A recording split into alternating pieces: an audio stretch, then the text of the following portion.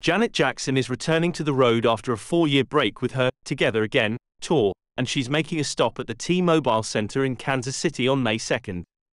The 33-city tour, which will kick off in spring 2023, will feature Jackson performing some of her biggest hits, as well as new music.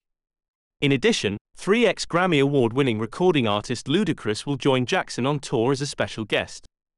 The Together Again tour will not only mark Jackson's return to the stage, but will also celebrate her 50th anniversary in the entertainment industry. The tour will spotlight two of Jackson's most critically acclaimed albums, 25 years of The Velvet Rope and 30 years of Janet.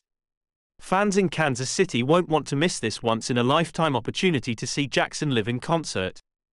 Tickets go on sale on Friday, December 16th at 11 a.m. at t-mobilecenter.com. For more information about the tour and other upcoming events at the T-Mobile Center, visit the venue's website.